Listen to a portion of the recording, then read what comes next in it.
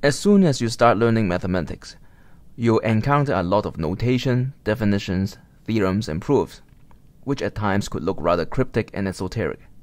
If you don't understand how these things came about, sooner or later you might be asking, does math have to be so hard? Or even, what's the point of all this?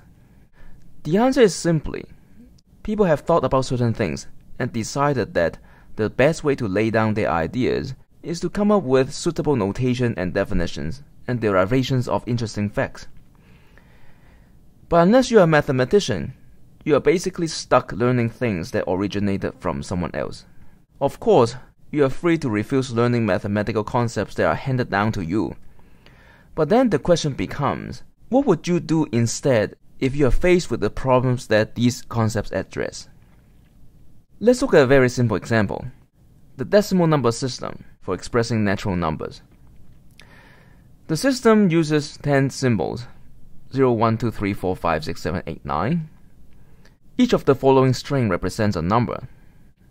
So I have a 5 here, 11, 438.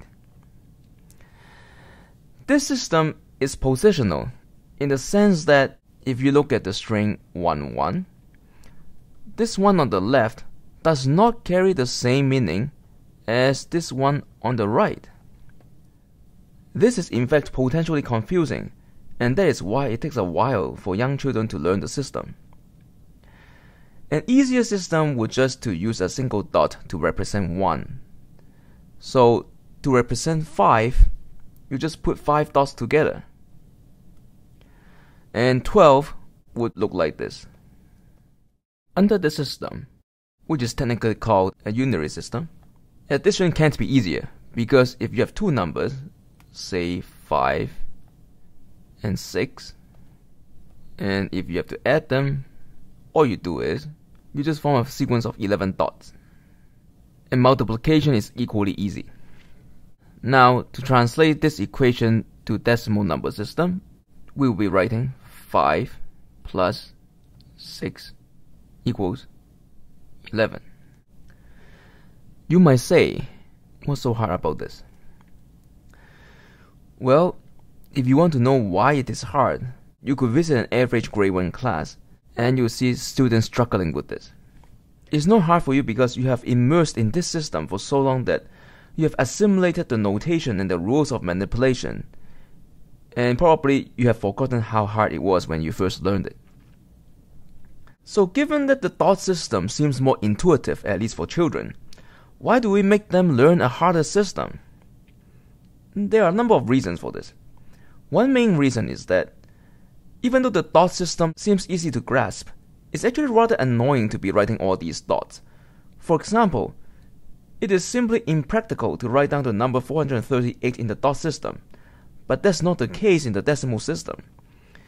Even numbers in the billions are still manageable by hand in the decimal system. So in a sense, the decimal system is a lot more practical.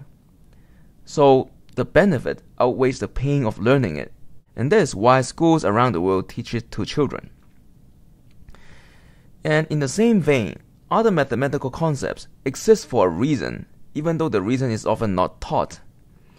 And the key is, if you immerse yourself in the concepts, as you have done for the number system, it can eventually become as natural as the number system.